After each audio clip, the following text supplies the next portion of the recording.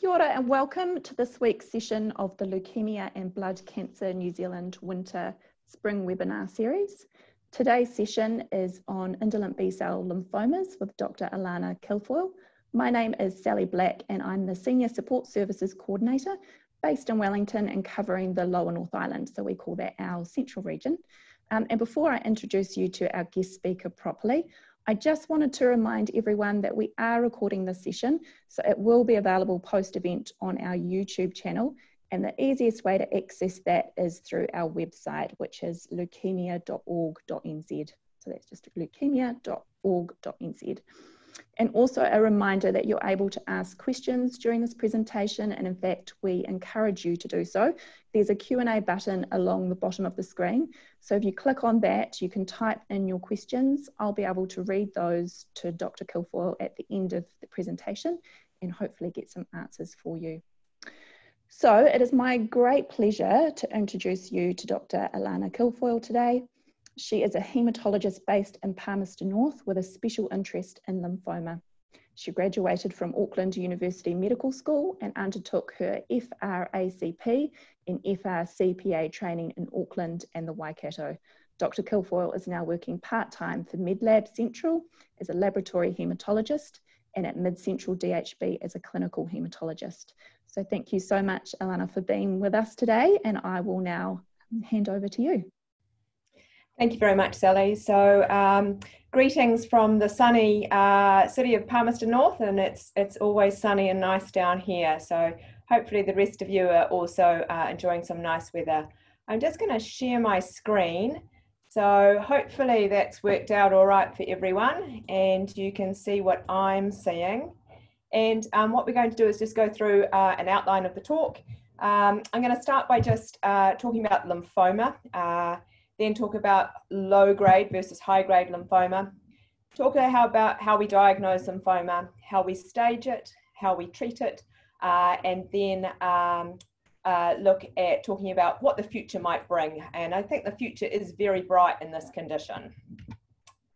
So let's just backtrack to make certain that as we talk about lymphoma, everyone's on the same page and understanding of lymphoma. So lymphoma is a cancer and it develops in the lymphatic system, and often I think we don't really understand the lymphatic system whilst we've got a good understanding of solid organ cancers because they occur in organs that we're familiar with, bowel, breast, prostate. Sometimes for lymphoma itself we're less familiar with the actual original organ that it comes from.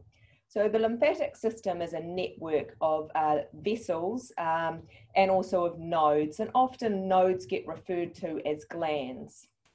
And this all forms part of our immune system. So in the green here is the lymphatic vessels, which track along mostly beside the blood vessels, and a little section of a lymph node here. And often lymph nodes are in quite dense areas in the neck, in the armpits and in the groin, which is why in a physical examination you'll notice that doctors frequently will be wanting to feel in those areas. The spleen is also considered a slightly larger lymph node really, and the thymus is also considered part of the lymphatic system as well. And really these are a filtering system, and the lymphatic fluid is brought into lymph nodes where they function really as filters or as the police station in order to remove bacteria from our systems for us to prevent us from getting unwell. And as an organ system, like any other organ system, it can develop a cancer within it. And it's quite complicated because there's a lot of different subtypes of lymphoma, and each of them have their own flavors and colors. And if we just simplify the classification system down, it's separated out into Hodgkin's lymphoma, then into non-Hodgkin's lymphoma, and within non-Hodgkin's lymphoma we separate it into low-grade and high-grade lymphomas, and sometimes we'll also separate it out on the basis of the cell that it derives from, whether it's a B lymphocyte or a T lymphocyte. And the B lymphomas are by far and away more common and more frequent than their T-cell cousins. If we then think about what is the grade really refers to the speed with which the lymphoma will grow. And low-grade lymphomas are sometimes also called indolent lymphomas, and they tend to grow at a relatively slow pace. That's in contrast to the high-grade lymphomas, which sometimes get referred to as aggressive lymphomas, where they grow fast. And there are a number of lymphomas that fall under the low-grade category, and I've listed the more common ones here, but there's not an exhaustive list, and also the high-grade lymphomas as well. So under the low-grade lymphomas, there's small lymphocytic lymphoma, which is essentially the same condition as chronic lymphocytic lymphoma or leukemia, with CLL just representing a subtype where we see more of the lymphoma or leukemic cells out in the blood as opposed to in the lymph nodes. There's marginal zone lymphoma, and within marginal zone that can be separated into some further subclassifications of splenic marginal zone and MALT lymphoma. And the more common of the low-grade lymphomas is follicular lymphoma. And follicular lymphoma will be then further classified into grade 1, grade 2, and grade 3. And that grading system comes from the number of large cells that a pathologist will see under the microscope when they're looking at the biopsy. The high-grade lymphomas, and again, I've just mentioned the more common ones here, is diffuse large B-cell lymphoma, and also follicular lymphoma grade 3B is often pushed into the high grade category rather than staying with the grades 1, 2, and 3A in the low grade category. And there's always those things that aren't going to fit nicely into classification systems. And mantle cell is a lymphoma which can behave with a low grade behavior. It can behave with a very aggressive behavior. And then it can behave in a sort of standard fashion. So it's the fence sitter in the way it's going to behave. Sometimes with mantle cell lymphoma, we can have some idea of whether the mantle cell is going to behave in a low grade fashion or whether it's going to behave in a more aggressive fashion. And that's sometimes to do with whether or not there's lymph nodes present, and sometimes to do with some of the stains that are expressed when we look at the pathology under the microscope, and we will come on to that a little bit more when we talk about diagnosis. But SOX11 expression being low, having a low key 67 under the microscope is more suggestive that the mantle cell will behave in a low grade fashion, where a TP53 mutation on genetics or on immunohistochemical stain under the microscope may suggest it's going to behave in a more aggressive behavior. There's also the rule breakers, and whilst we have the concept that low-grade lymphomas will grow slowly, sometimes low-grade lymphomas will actually grow quite quickly. And in the converse, some high-grade lymphomas actually develop very, very slowly as well. And so sometimes what we find is the way that people have presented isn't necessarily going to be the way that things might look under the microscope. Some people with low-grade lymphomas can actually transform into a high-grade lymphoma, and some people will have both lymphomas present at the time of their diagnosis. And probably in that situation, they have actually started as a low-grade lymphoma, been unaware of it, and have transformed into a high-grade lymphoma. It's a high-grade lymphoma with which they're presenting.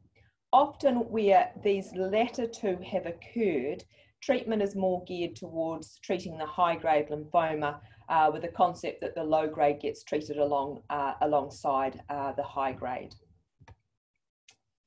So in order to diagnose lymphoma, you do need a biopsy, and it needs to be an adequate biopsy.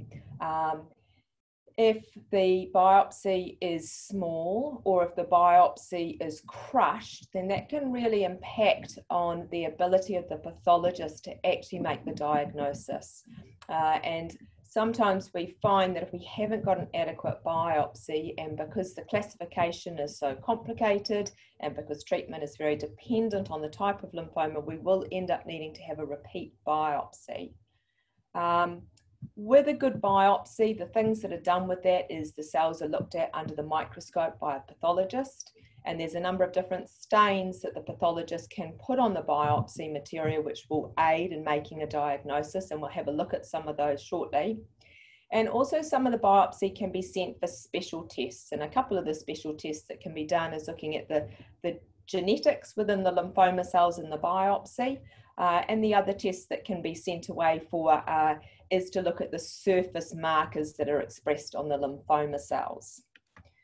So under the microscope, the way the material looks will help make the diagnosis. And these are just a couple of examples of how things might look under the microscope. And in follicular lymphoma, what you can see here is that this is sort of made up of tiny dots or pixels, if you like, and in follicular lymphoma, the lymphoma cells will form these nice follicles, and it's quite nice having that sort of concept of follicular lymphoma, because these follicles really are what give it its name of follicular lymphoma.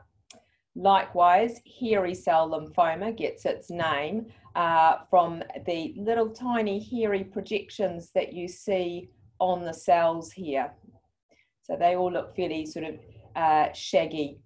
So these are hairy cell lymphomas here. In the background, you can see a white blood cell, a neutrophil, and all these other cells in the background are the red cells. And so this is actually hairy cells present in someone's blood and being looked at under the microscope.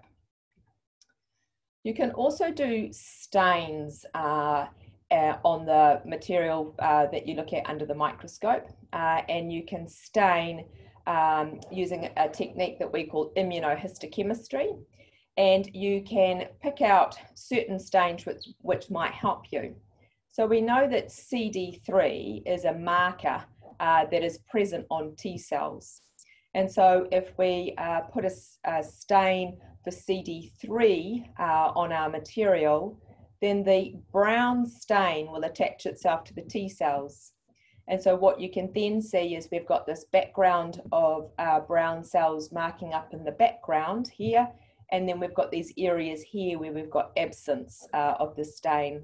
So what that means is that we've got a background in the background of T cells, but these areas in here are not T cells. And we can do the same with another stain called CD20. And the CD20 will latch on and stain onto B cells typically. And again, the same principle is that the brown areas in here are representing where the B cells are in this biopsy. And the white areas of the background will be cells that aren't B cells and that they're not staining for CD20.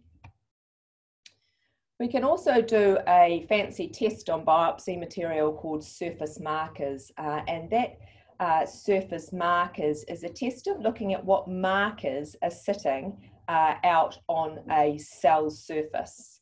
And cells will have typical markers on them, and those markers will be different for T cells and they'll be different for B cells, and they will also be different within some lymphomas as well. So typically we might see a B cell with CD5 expression in someone that has CLL, or small lymphocytic lymphoma or mantle cell lymphoma. Where follicular lymphoma, we may typically see CD10 expressed on the B cells. And in order to get this information, you need a fancy analyzer, which is called a flow cytometer. And what happens is the samples get put through the flow cell and they will go past a laser beam.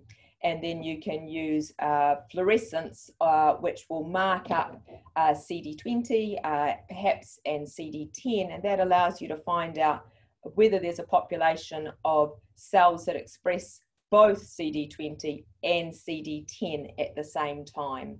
And that's just another way that we can help make a diagnosis of the different subtypes of lymphoma. Some lymphomas will have abnormal DNA. They will have acquired mutations, and that can sometimes help us with the diagnosis, because some lymphomas will have a typical abnormality present in their DNA, and that is something that might help us make a diagnosis as well. We can look at DNA in different ways in the laboratory. We can look at chromosomes, which is what this panel here is, and it absolutely amazes me the ability of our laboratory scientists to be able to determine which of these relatively grey looking worms is a chromosome 9 versus a chromosome 8 versus, you know, a chromosome 16. And then with the precision with which they're able to then detect that an abnormality is present. They do have some computer software that does help them for that, I understand, but these people are very good at their jobs. It's relatively easy on this carrier type here, which is of a man, because it's got a chromosome X and a chromosome Y. We can see here that they've developed a third copy of chromosome 12, which would be abnormal, since you have 2 copies of each chromosome. And perhaps what's a little bit more subtle is that you can see that a section of chromosome 18 here has come and joined chromosome 14 here. So there's been translocation of genetic material between chromosome 14 and chromosome 18. You can also look at whether a genetic abnormality is present using fluorescent probes, and we call that FISH. And what you can do here is you can put on a probe for one gene here with the green, and with one which is red. And normally, if these are meant to be on separate chromosomes, then these signals should be separated, as the chromosomes will be in different sections of the nucleus. Here, what we see is the green and the red co-located together, because those bits of the DNA from chromosome 11 and 14 have come to reside right next to each other and are giving you this sort of signal in here. So that again is a really useful technique which can be undertaken on biopsy materials, which is helpful in diagnosing some subtypes of lymphoma. So once you've got an answer from the biopsy material of what particular lymphoma is present, the next question that needs to be answered is, well, whereabouts is the lymphoma? And we call that stage. And that's really important because it may alter the way that the lymphoma is treated. And the staging classification is stage 1, 2, 3, and 4. And stage 1 means that there's one area involvement. Stage 2 means that there are 2 areas of involvement, but it's both those areas that are involved are on the same side of the diaphragm. Either both above the diaphragm or both below the diaphragm. In stage 3, there are lymph node groups involved on both sides of the diaphragm, both above and below it. And in stage 4, the lymphoma has spread outside of the lymph nodes. And that may be that the lymphoma is within the bone marrow, or it may be that the lymphoma is within the liver or the bowel, or even the lung or thyroid. In order to determine the stage, further investigations need to be undertaken, and patients will have a CT scan, and that will allow the identification that there may be abnormal areas within the scan.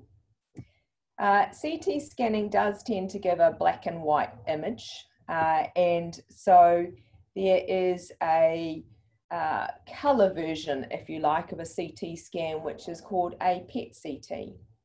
And this involves giving an isotope that will be taken up by cells that are actively using glucose, which lymphoma cells tend to do. And what you can see here is on the black and white image of the CT scan here is that there is a lymph node area here that's involved and another little area here that's involved. But it becomes a lot easier to see once you put the PET imaging on with the fluorescence of the isotope being taken up into the lymphoma cells. And you can see in actual fact, there are two smaller lymph nodes near this area that is less easily apparent on the CT scan.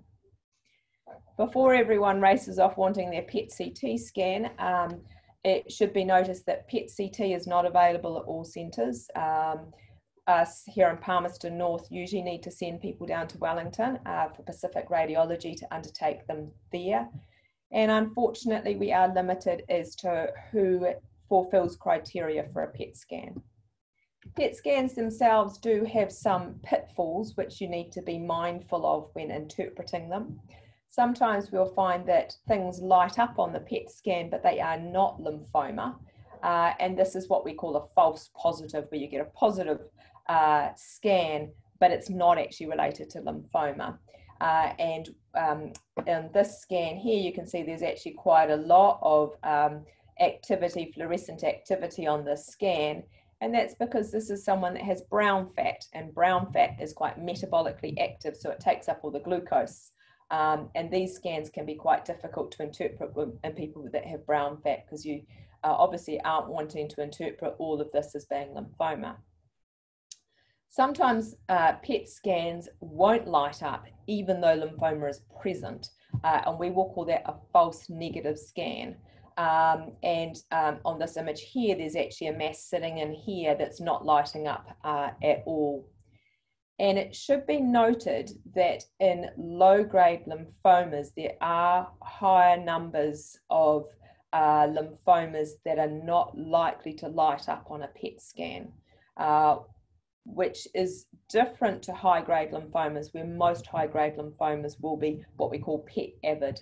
Some low-grade lymphomas will be PET inavid.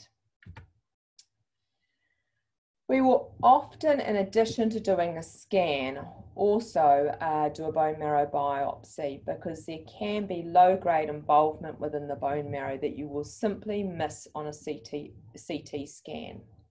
And a bone marrow biopsy, what we're wanting to do is to get within the marrow itself here. And so it's usually done from the pelvis back here. And the idea is to introduce the needle through that outer core of hard bone into the marrow itself and take the sample from here. This is what we call a trephine biopsy, and this is a bone marrow sample here. And it looks a little bit like sort of an apple core, really, that gets taken out of the marrow. And this is it being taken from the microscope slide into some formalin. This will then go off to the lab and be processed, and they will be able to ultimately cut it paper thin and put it onto a microscope slide and stain it. And that's what this is here, as a sample of trephine biopsy. And there's these little pink ribbons that run through the sample, and they are the sections of bone itself, this sort of structural bone, and then in the background there's all these millions of dots, and those are all the different cells. In addition to that, there's these little white hollow areas here, and that's fat cells. So these samples will be sectioned and looked at under the microscope, and very much like the original biopsy sample, you can do those staining techniques on it to try and pick out different cells that may be present. Once you've determined what the lymphoma is and where the lymphoma is, you can then make a decision about how best to treat. And there are a number of different ways that low-grade lymphomas may be treated, and that ranges from just watching and waiting to using radiation, to using chemoimmunotherapy, up to the level of stem cell transplants. And if we just look at some of these in a little bit more depth, active monitoring is also called watch and wait. And because many people with low-grade lymphoma won't even run into any problems with their lymphoma, they may never need any treatment at all. And we know that getting in early with a low-grade lymphoma doesn't change the overall outcome with the lymphoma. And I guess this is something that's often quite difficult, as I think as a society we're educated that we should seek out prompt medical attention for symptoms that we have, and that time is of the essence and early treatment is really important. And that's not the case often in low-grade lymphomas, where in actual fact, because these are growing so very, very, very slowly, they may never grow to a point where they're actually going to cause someone any trouble whatsoever. And so for a number of people, we undertake active monitoring, which is where we want to keep an eye on things, so that if it looks as though things are changing, that we can get in and start treatment early, but that we're not starting earlier than we actually need to. Radiotherapy can be used, and radiation's best for people that have just local areas of disease. So for people that have stage 1 or stage 2 disease on the whole, because in that situation you can use the radiation to cover the whole of the disease. Where people are stage 3 or 4 and they have disease on either side of the diaphragm, the field with which you would need to treat is too big, and that leads to too many side effects and problems. Radiotherapy has come an awful long way, and back in the 1970s, the field of radiation was quite big, and you can see this sort of yellow area, which would have been the whole area that they would have been using to treat what is just this area of disease here in blue. And they, in the 1990s, used more modest fields, and now moving forward we're using involved site or involved node radiotherapy, and the fields are much smaller. And that's really important, because what we're wanting to do is deliver the radiotherapy to the lymphoma, but we're wanting to spare any other areas from the effects of radiation. So in particular, we would be wanting to spare the great vessels in the neck, we'd be wanting to spare the heart from the effect of radiation, and we'd also be wanting to spare the lungs as well. Chemoimmunotherapy is also relatively newer on the block. Certainly chemotherapy has been around for a long time, and chemotherapy works on stopping cells from dividing. So we know that lymphoma cells are cells that are dividing too quickly from what they should be. And traditional chemotherapy targets cells that are dividing and stops them from doing so, and thereby stops cancer from growing.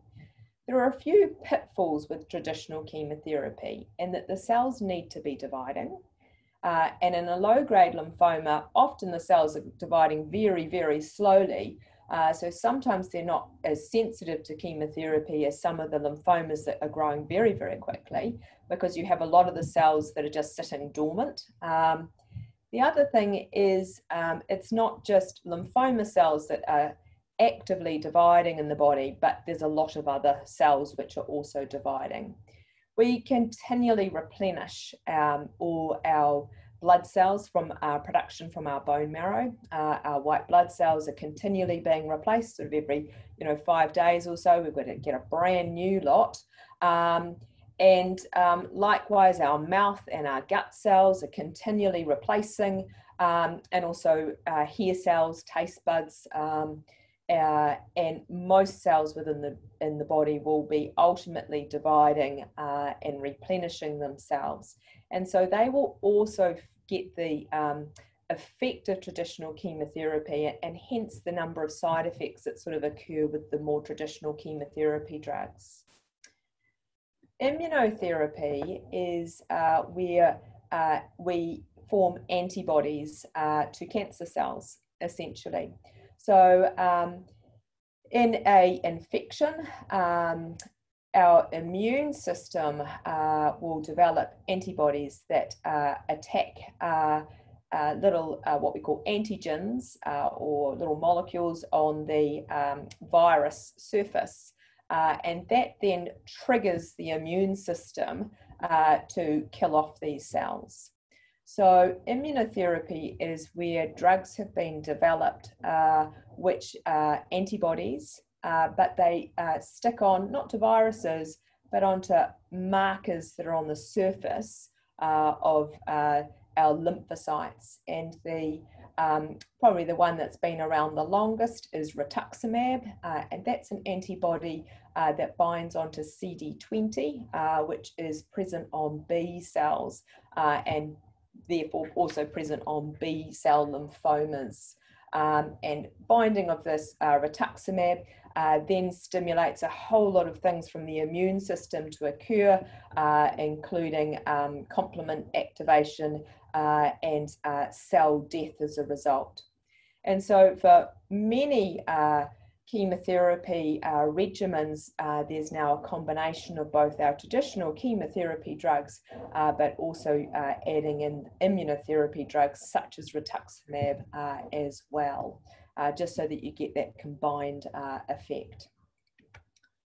And I think the future is going to be moving more and more away from using traditional chemotherapy drugs towards looking more at trying to target our malignant population of cells, so just targeting the lymphoma cells. And there are a number of these drugs already available and already under study, and they look at targeting different aspects of the cell.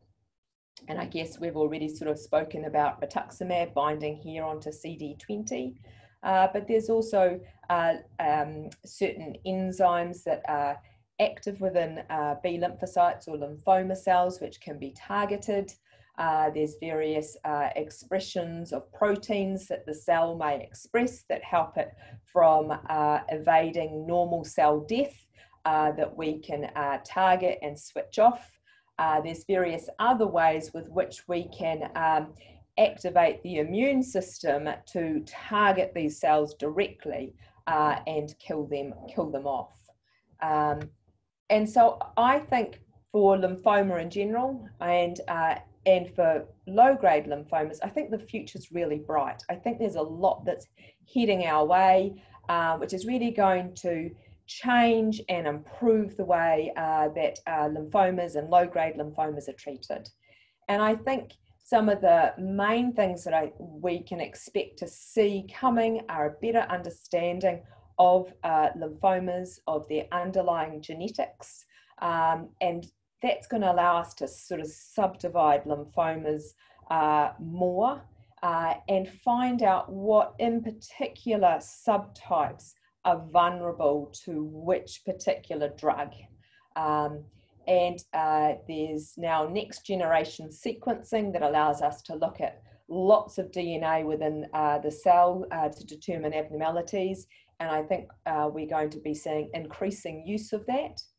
And I think also those targeted drugs are going to be coming forward and providing better ways with which we can treat lymphoma cells and reduce some of the more traditional side effects that we've seen with the traditional chemotherapy drugs. So that's what I wanted to talk about today. And I'm happy to answer any questions.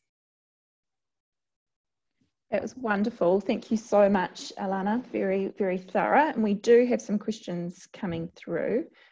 So let me just pull those up. So someone has said, can you talk about the maintenance use of rituximab for B-cell marginal extranodal lymphoma after initial treatment with bendamustine and rituximab. And actually that same person has put through some extra information. I should add, I had a tumour in my lung, pleural effusion stage 4A, 6 cycles of BR has resolved the tumour in effusion. Okay. So I guess with treatment is we often break it down into induction, which is where we're trying to induce a response and reduce a remission, and maintenance, which is where we're trying to stop it from coming back.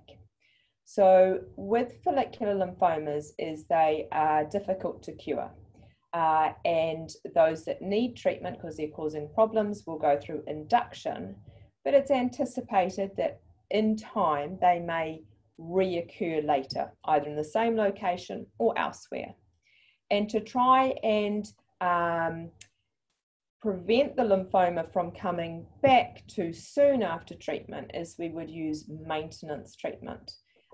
In maintenance, we need to be using drugs that are well tolerated because we don't want to expose people to ongoing side effects of treatment. And the drug for low-grade lymphoma that has been most studied as far as maintenance goes is rituximab. And rituximab is often used in combination with induction, but after induction, can now be a maintenance phase, and it's only really probably in the last, might be 6 months or so that we've actually had funding for rituximab maintenance. And usually for rituximab maintenance, the rituximab is given as an infusion every 2 months for 2 years. And what that has been shown to do is to extend out the time frame before the lymphoma may return. And rituximab maintenance can be used in any of the low-grade lymphomas, both marginal zone lymphoma and also in follicular lymphomas or the other lymphomas. Brilliant, thank you. Another question here, Allanah, about transplants.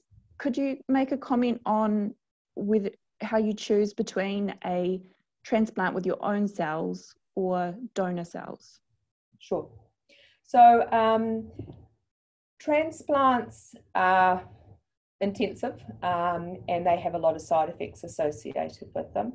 And so in follicular lymphoma, where most often the lymphoma is going to respond to traditional standard treatment, we wouldn't go down a transplant route because then we expose people to side effects and risks that actually they didn't need to be exposed to.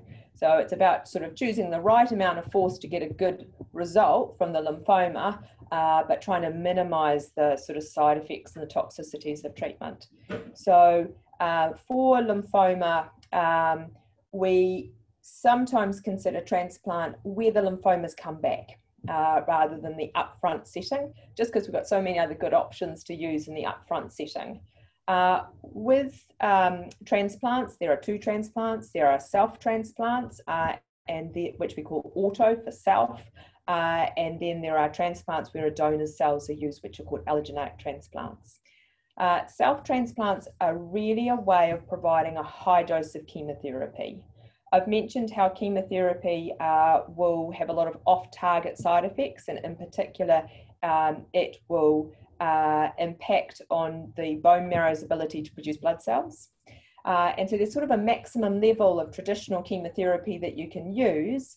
And what we're doing in a self-transplant is to take out some bone marrow stem cells, hide those in the freezer, provide high-dose treatment, and then recover the bone marrow and the blood cells by bringing back the bone marrow stem cells that can then recover the blood counts and repopulate the cells out in the blood.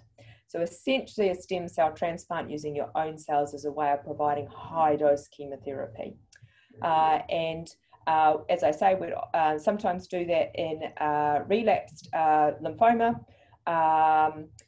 particularly with follicular lymphoma. I also sort of touched on mantle cell. Sometimes we'll use it in mantle cell as well. Allogeneic transplants are slightly different. What they're doing is they're using donor cells, and it gives you the ability to provide high doses of chemotherapy, but the difference is it's also giving you another immune system as well. So I always like to think about the development of cancer as being two heads. One is that you've had a cell that's become abnormal and turned into a cancer cell. So you've developed a bad apple, if you like. The second thing is that your immune system hasn't noticed that and got rid of the cell at an early stage and allowed it to grow. So in an allogeneic transplant, what you're doing is not only giving chemotherapy to kill off the lymphoma cells, but any that escape that chemotherapy, you're actually giving an alternative immune system that will go along and remove any bad apples. So it's really like introducing a policeman into the environment, or a teacher that's just going to continually prevent relapse from happening later on as those bad apples reoccur. The problem is that the alternative immune system will recognize not just the lymphoma cells as being foreign, but the rest of the person as well. And so while we talk about graft is the donor cells versus lymphoma effect, which is what we're wanting that the alternative immune system to attack the lymphoma cells. There's also graft versus host, and that's where the alternative cells, the alternative immune system, start to attack the recipient, and that can lead to a whole host of problems. It can attack skin, gut, eyes, and so there's a lot of extra side effects and extra toxicities that go with the allogeneic transplant. And so where that might be used is in people whose lymphoma hasn't responded to the other methods you've had available that don't involve those toxicities and those risks. Thank you for that answer. Next question. Any research for low-grade lymphoma where any dietary supplements or regular foods that can keep lymphoma simmering for longer and not needing treatment? Yeah, not that I'm specifically aware of. I do think diet's important. I do think us being as healthy as possible with robust immune systems as possible is going to help. Whether there's anything in particular within our diet outside of just healthy living, I'm not really aware of. I guess sometimes those things are really difficult to study as well. And so some of the research is pretty low level evidence. It takes a lot to study lymphoma, and it takes a lot in particular to study low-grade lymphomas because people do so incredibly well with them. If you're going to introduce something new, you need to follow people up for a really long time anyway to detect whether or not what you've done has actually made an improvement or not. And so some of those things aren't well studied. And I guess it's fair to say, and I probably sound fairly cynical here, is financially it's expensive to run a clinical trial, and it can be difficult to fund that level of research into dietary things. So potentially there's things out there that work but aren't well studied. Yeah. Okay, thank you. Next question. As a younger patient in my 40s, watch and wait right now, but if I ever need treatment and knowing that drugs are becoming gentler, will tablets and things, I think she means with tablets or things, is it best to go with the heavy duty IV chemo if offered a choice, or a gentler drug? My thinking is that it could relapse after that and save the gentler drugs for when I'm older, etc. Yeah, I guess there's a lot coming, and I think for people who can currently watch and wait, continuing a watch and wait is the best thing, because there's more and more on the menu card. The longer we wait, the more drugs will be available. I guess once you come to making a choice about treatment, it's about asking about what the level of evidence is for things.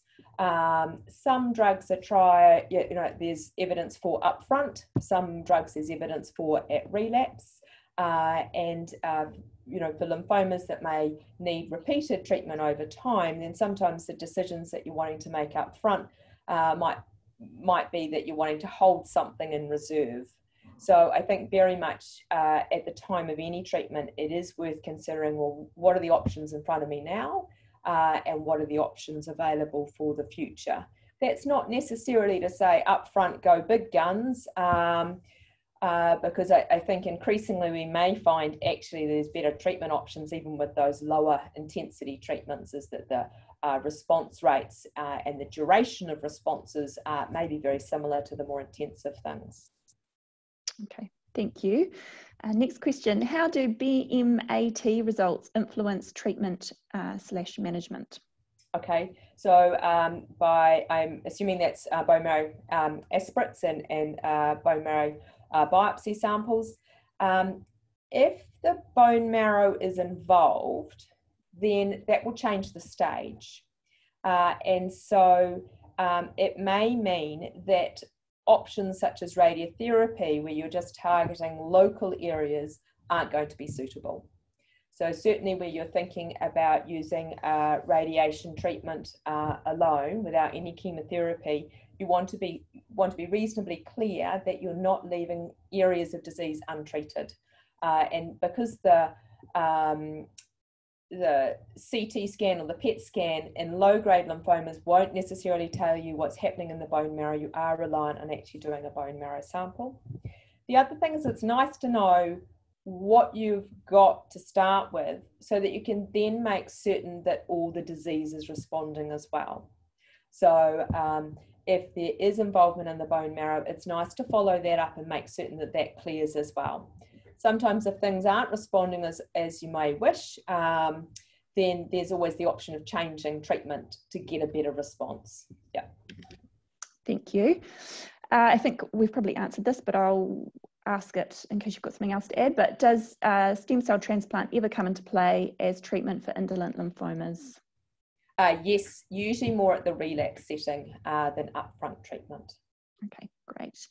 Next question. Do you have any tips for watch and wait? I find it hard to trust myself to know when the lymphoma is progressing because I couldn't even tell that I was sick when I was first diagnosed. Are there things I should be looking for? Any little fever and I start worrying? Yeah, I think that that's incredibly common. I think some people find that it's not watch and wait, it's watch and worry. And it's hard, I think, to re-establish your serenity about your health after you've had a scare and had that concept, my body's let me down and I now need to be on guard against it. And it is really difficult to fall into the right zone where you're not over responding and you're not under responding. I think it is important to get on and live life, but not to ignore things. Low-grade lymphomas develop sort of slowly, and so I think it's reasonable if a symptom develops, it's just to wait and see what might happen with that. Infections develop quickly and they respond quickly. So often lymph nodes will come up, particularly in response to infection, but then they settle really quickly, where a lymphoma lymph node's not going to settle. So I think if you sort of put your hand on something and think, oh gosh, you know, I've got a bit of a snuffle and I've got a little small lymph node in my neck, might be reasonable to say, well, I might just see what happens over that, keep a feel on it over the next, week or two and just see what's happening about that. Certainly lymph nodes that are growing really rapidly, that's different, but small lymph nodes, it might be reasonable just to keep an eye on it. And I think particularly if you've got other symptoms of being unwell, coughs, colds and sniffles, it's reasonable sometimes just to sort of wait and see what might happen with that. Great advice, thank you. And a lot of patients will be keen to hear that. So another question, can you have subcut rituximab maintenance treatment administered under public system or only through private care? Is it pharmac funded or only pharmac funded for IV administered? Yeah, so in the public system, only intravenous rituximab is funded. And that is because subcut rituximab remains under a patent and so is considerably more expensive still. And hence, whilst it is a lot quicker to give, unfortunately, it's only in a private setting where that can be given. Thank you. This may be our last question. I'm on watch and wait with CLL, diagnosed 1 year ago and first annual blood test in a month. What numbers should I be looking at? How much data do you need to assess how indolent it is? As a follow-up, when would you recommend to push for additional tests, FISH and TP53? Sure, okay. So I think there's a few aspects to that. CLL is often very, very indolent, and when should you push for additional tests? I think if there's new symptoms that aren't resolving, that might be the time to think, well, you know, the reason for those new symptoms because of the CLL. TP53 is something that can be acquired in CLL. So testing early and finding it positive isn't necessarily an indication for therapy. And finding it negative doesn't necessarily mean it will remain negative. So international guidelines are clear that we should withhold TP53 assessment until treatment. And we should probably also be testing it at time of relapse as well. And that's become particularly important within New Zealand because of some recent funding changes of what drugs might be available in patients that do have TP53 mutations up front. Just read that question because I think there's a few other things I've missed off that. So, sorry, just bring it up again. What numbers should I be looking at? How much data do I need to assess? Sure.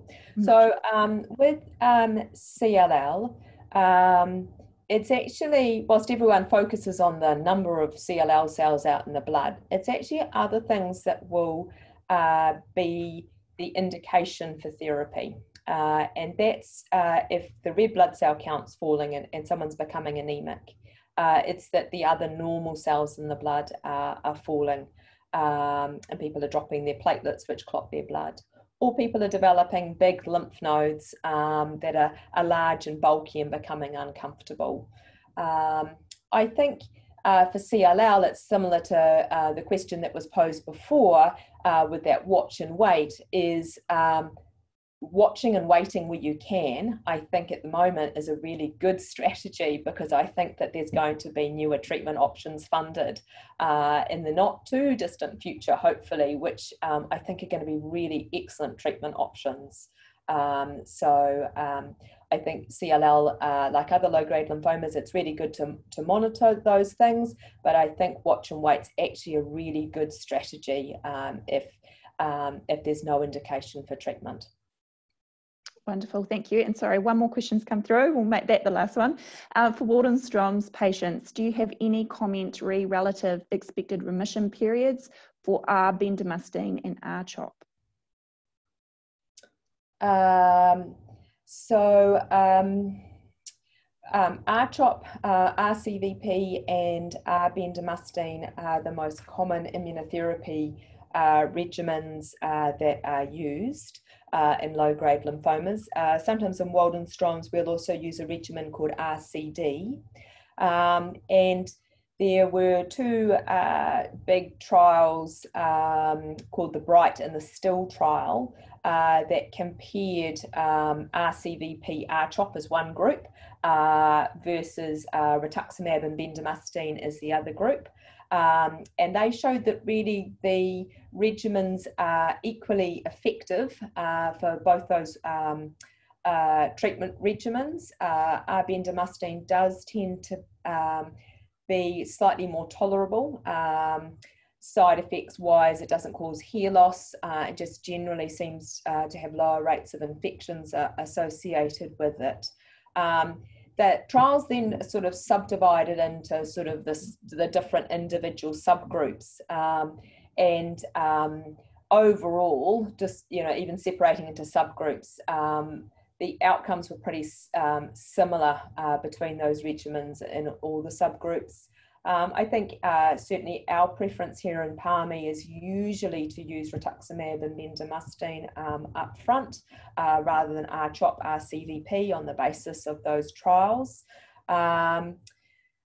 Sometimes with Waldenstrom's, you know, there are a few other sort of treatment options available as well, and it's all going to be very dependent on individuals as well. I think it is a matter of when you're making treatment decisions is to, you know, get really clear information about what are the options, what did the studies actually show, and also whether there's any other aspects either about your lymphoma or about your general health which might make your case slightly different to perhaps what the trials might have done. Yeah. Wonderful. Well, I think we might leave it there. Thank you so much, Allanah. It's just been amazing. There's so much content there that I know patients who couldn't make it today will be thrilled to rewatch. And thank you very much for taking that time to answer patients' questions as well. We've had a few messages through just thanking you for a wonderful presentation, for your time and for giving an answer to all of those questions. So it's absolutely brilliant. I'd also like to finish by saying thank you very much to everyone for joining us today. We will be back next Friday as our series continues at the same time. Next Friday's talk is actually on transplants. We've got Dr. Clinton Lewis talking on stem cell transplants of the when, why and how. So please register if you're interested in that. And thank you again, Allanah. I'll let you get on with your day. Thank you so much for your time. Thank you very much. Bye-bye. Thank you.